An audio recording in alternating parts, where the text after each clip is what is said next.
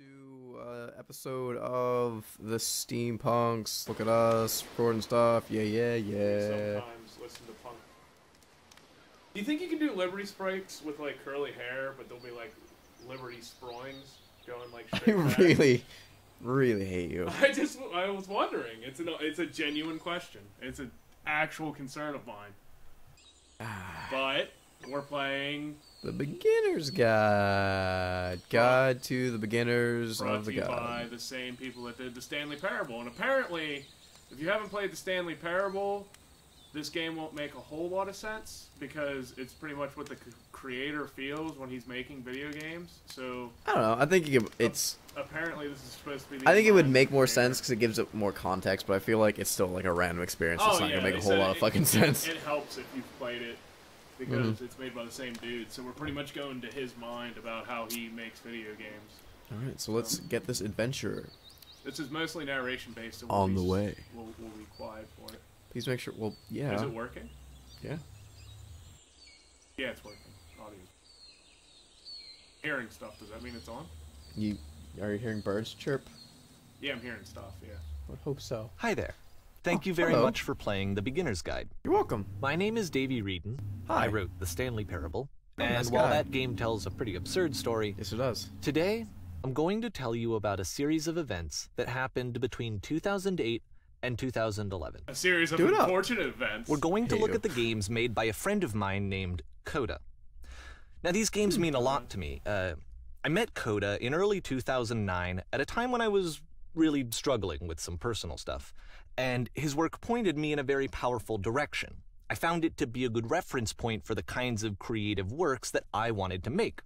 So just to start you off, this is, I think, the first game he ever made. It's a Oh, level what for the fuck? Counter-Strike. You can walk around here, by the way. And this mostly is it's super just cool.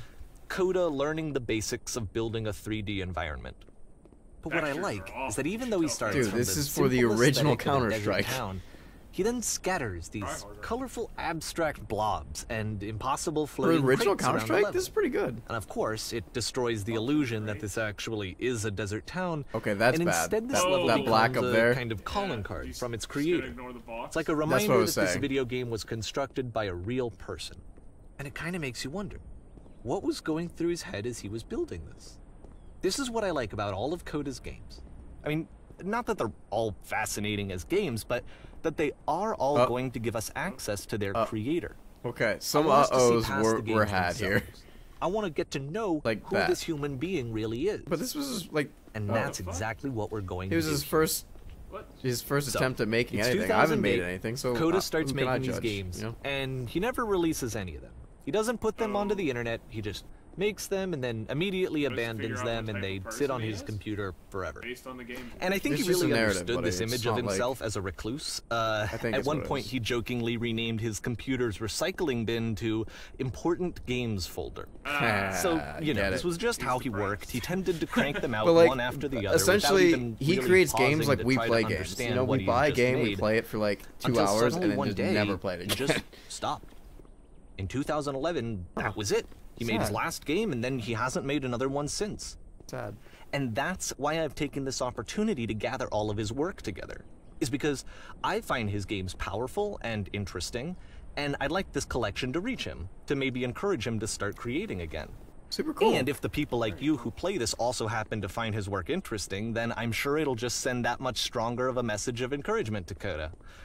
So thanks for joining me on this. If you have a particular interpretation that I haven't mentioned here, or if you just need to get in touch, you can email me at DAVEYWREDEN I at don't know if he- gmail.com. Wow. Okay, that's about it for introduction.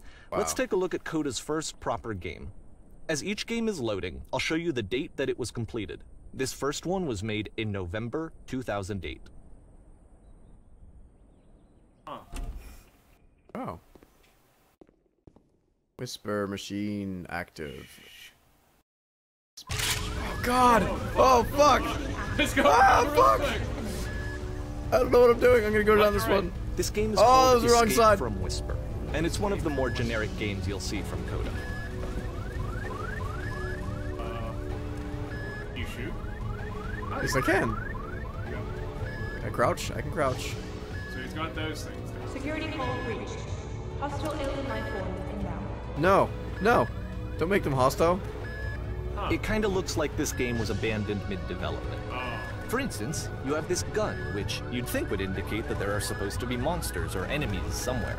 But then clearly there are no enemies anyway. I'm out of bullets. You can't even reload the gun when you run Yep. out of bullets. Yep. But ultimately we don't we really fucked know. It. Maybe We Coda fucked thought it. that actually it was complete the way that it is. Oh. And I think that we should talk about his games for what they are, rather than for what they're not. That's fair. Enemy force neutralized. Begin shoot evacuation. I don't know, maybe he just did it as a concept, just see if he could do it, you know? I love how you can see the bottom of the universe from this room. That's great. That's a lot of work. But like, this probably took this guy a lot of time, you know what I mean? Yeah, this is an easy goal. I mean, in general, is it? Oh, God. Okay, that... Apparently the space station has a labyrinth on it. Yeah. Sure, I don't know. Sure. There's really no I reason don't- for it that I've ever been able to discern, so what in the the fuck? interest of time, I'm just gonna skip you on past it. Oh, okay. I was like, what the... This is gonna be... Okay. This is the part that's interesting. The game has this narrative about the whisper machine and how it has to be turned off, and then you get to the engine room. Okay. Okay.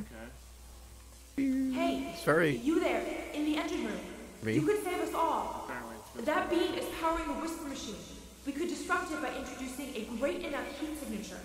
If your body could stop Yeah, the bleeding. you're telling me to kill myself. It's so much to ask, but for all of our lives, Yeah. would you do it? Could you give yourself?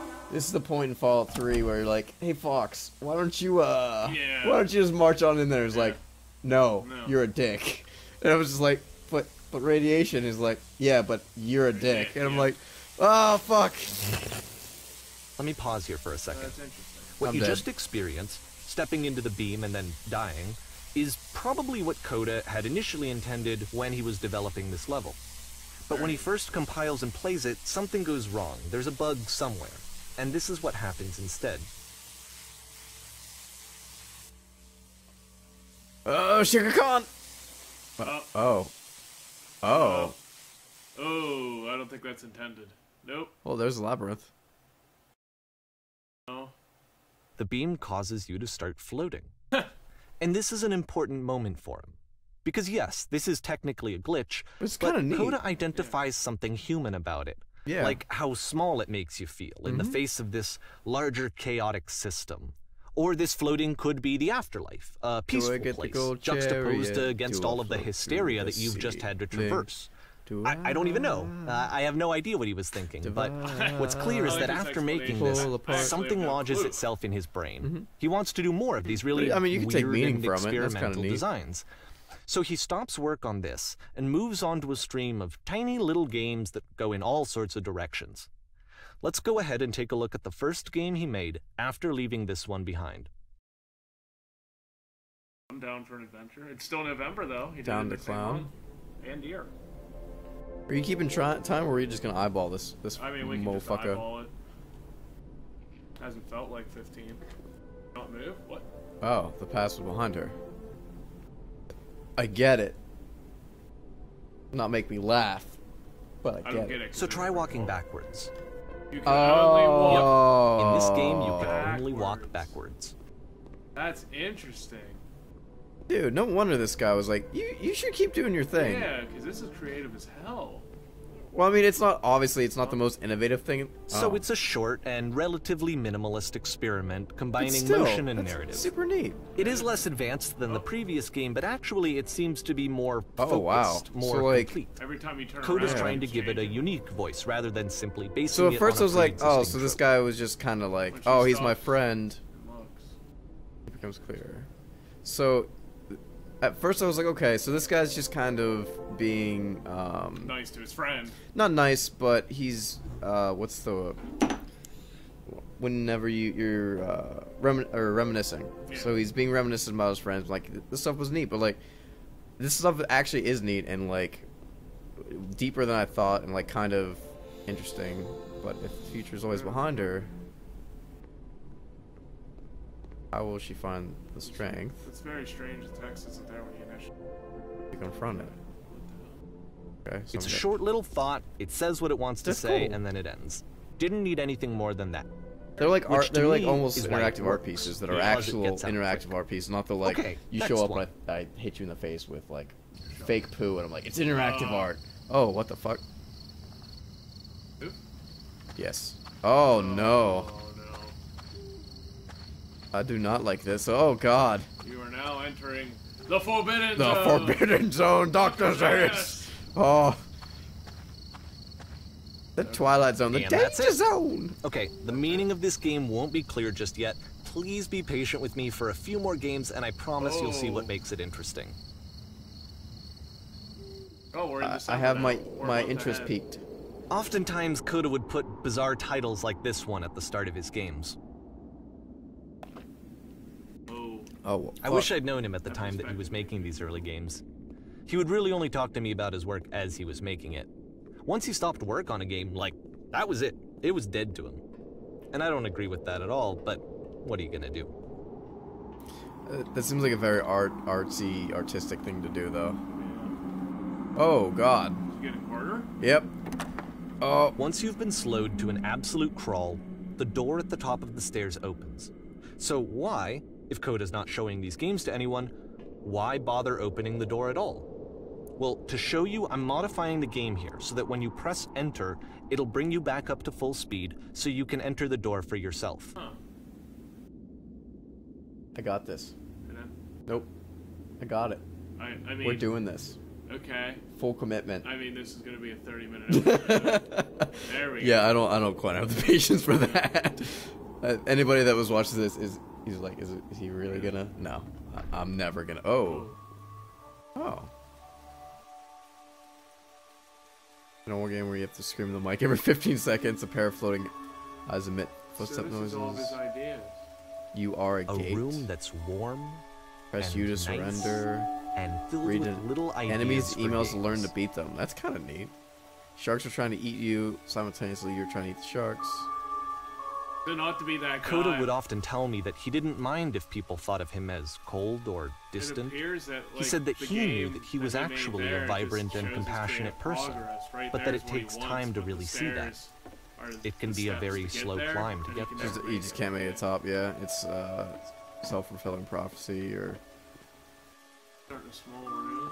stranger appears. You run a shop inside your own body. Oh, I wanted to read that. I know. Run a shop interesting. inside your own body. We can go back and pause it though. And look. Yeah, but Which I'm sure everyone. I will hate do. the sound of my own voice. I can't stand You it. hate the sound of your own voice. People have to listen to you. I know, and that's why I never have to listen to this. So thank God I'm me. You know, I never have to You listen never to me. You never hear yourself. No, talk. because technically you only hear what it sounds like. But you're never actually going to hear what anybody else hears when they listen to it. Because you actually don't hear your voice, you hear it reverberating back to your own ears. Well, this is new for Coda. Yeah. It's an actual puzzle. Go ahead and see if you can solve it. This is going to kill me. Look like it's gonna kill you. Okay. So What? How is this it's a puzzle? Oh, pull the lever and run through the door. Wait. Oh, pull that. Don't forget that Hey, solution, because hoppa! we're going to see this puzzle again soon. Wow, We're going to see it a lot. We're going to see a lot. that puzzle. So 3 dots. 3 dots. I see that. So don't forget 3 dots. You can do that much. Okay, 3 dots on a wall. Hit me. Hit me! What's next? Close the door. No. So that seems to Not be it, closed. right? You Nope. walk down a corridor, 3 you dots. solve a puzzle, you get to the end. 1, Simple enough. 2. Alright, now I'm going to 3. modify the game again so that when you press enter, it'll remove all of the walls from this room. Oh, Whoa, okay. Whoa. Holy fuck. Wow. Those are all rooms. How about that? There was more to it than we had any way of knowing. Dear I God. actually find it funny that this game comes after the Stairs game, since they essentially convey the opposite idea. So, in Yeah. the Stairs game, a dull exterior concealed a rich interior. And then, in this level, a dull interior hides this fantastic outer world. This Either is way, I super think cool. that the point is the same. Is that most of the time you don't get to know what you're missing, or even that you're missing anything. This is That's really not your conveying role as a video player. games as an art, and I love that. So if your role here is not to understand, you know? then what is it? It's just crazy to think that he makes a good point too, because you find there's people that get console games that get them on PC and then they just do no clip, and you find all these hidden areas and all these events that were supposed to happen that never did, but you never learn the backstory. You know, actually. So, like, that stuff, like, that alone is interesting, just being, like, unrevealed depth in games, but that just showcases how this whole thing so far, and we haven't even been playing that long, just showcases just how video games as a medium for art is completely underdeveloped. Not underdeveloped, but maybe underutilized or underappreciated. So, this, combined So I really with hope the entering that game from this earlier, may, you know, tells us that Coda expand believes his people's games are ideas on connected video games. somehow. What they are, It could what even they can be that the stairs game and the puzzle game are literally connected in between this and the entering game. There's a bigger picture that all of his games are meant to play a role in, some larger meaning that we won't be able to grasp until we've seen all of them. And once we have, we can step back and start to understand what exactly that bigger picture is.